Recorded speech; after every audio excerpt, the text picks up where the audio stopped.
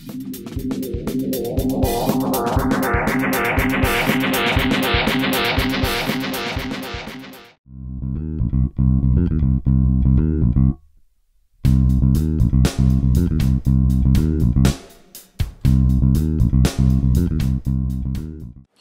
it going, guys? I'm Art Lasinik with theflyfishers.com, and today we're going to be tying the Rojo Midge. The Rojo Midge is a great pattern that can be fished in multiple states and multiple river systems all around the U.S.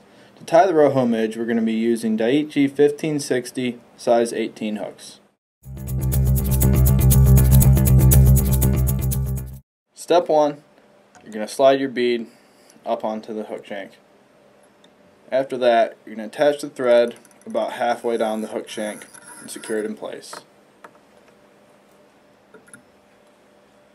You want the bead to sit about one bead length behind the eye of the hook. Next step is just to attach that guy or secure it in place so it's not sliding around on you when you're tying.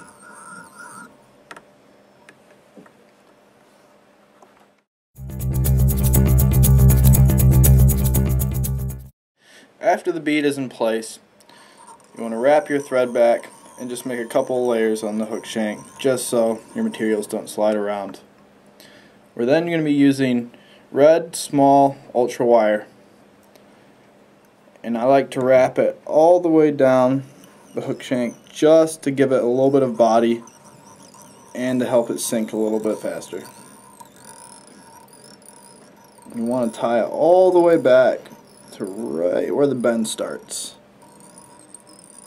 and then wrap your thread forward just to make it a nice clean body.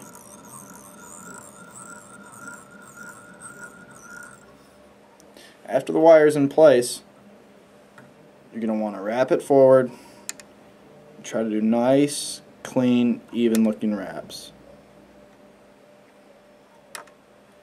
I usually add a slight angle to the wraps of the wire just for looks, but I don't think the fish care which way the wire is wrapped as long as you've got that little bit of shine in there.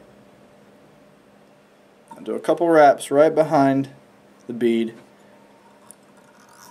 and then tie it off.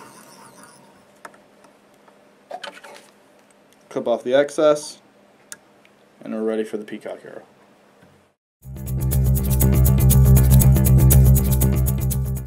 After you're done with the wire, you're going to be adding one strand of peacock herl just behind the bead.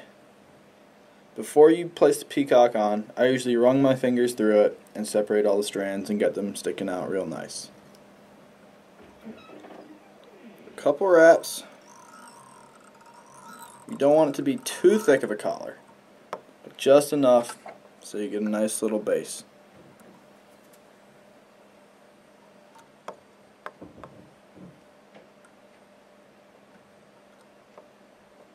Usually about the same width of the bead should do. Tie it off, clip off the excess, and you're ready for the next part.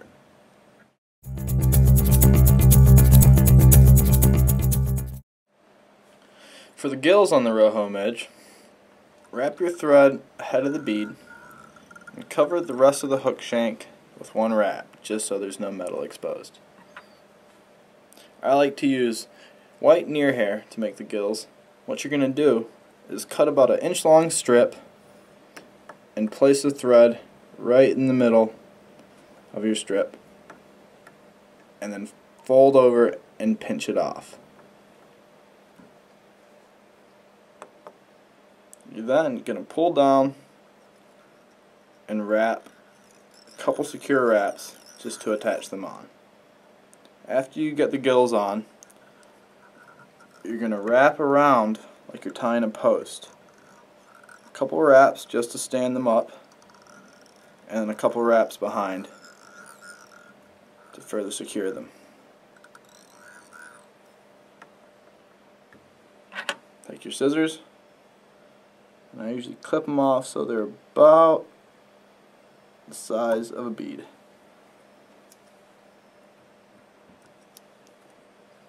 After that's done, push them back,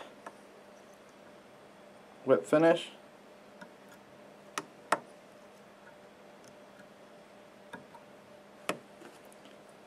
And your Rojo Midge is complete.